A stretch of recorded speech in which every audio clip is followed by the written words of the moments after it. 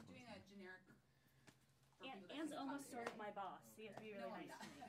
Yeah, Okay. she's kind of sort of. Ready. So I'm not on camera, but you will be. So do your best to kind of reincorporate the question into your answer. Like, Oh, I yeah, say, sure. "What's your name?" Be like, "So my name Chris. is." Oh no, I have to say my.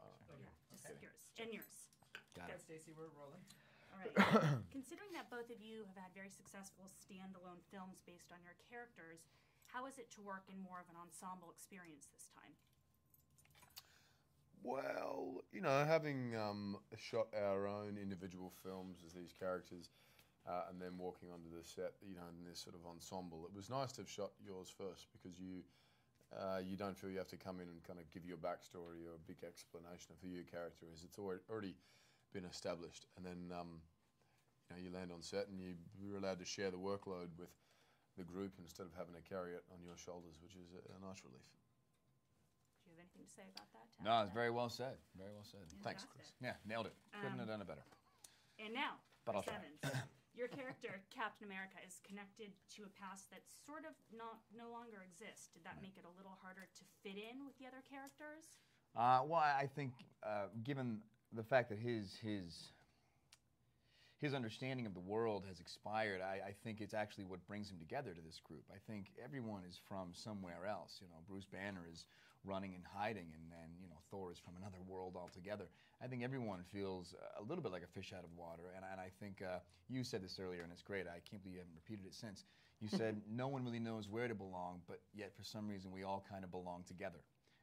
It's like a kind of a band of misfit toys that just kind of work as a team. All right. And speaking of misfits, let's talk about your brother in the film, Loki, who's sort of destroying the world. How, as a character, was it to portray that conflict, being loyal to the Avengers, but also having a certain amount of loyalty to your brother Loki? I mean, Thor's motivation through the film was, you know, all had begun because it was his brother Loki in there causing the chaos. So it's a much more, I think, personal journey for him than it is for the other Avengers, who don't really have an attachment to this villain. He's the enemy. So that's where, you know, the conflict with Thor and Loki began, but also with Thor and the rest of the Avengers. It's he wants to, you know, they're pretty keen to just take Loki's head off, whereas Thor's would rather, I don't know, talk to him about it, or, you know, try and talk him down and take him back. And then, did you feel Joss was very collaborative? Were you able to contribute work with him? I know that he has a reputation of really working with people to get a sense of what they want and they need to develop the characters. What was your experience?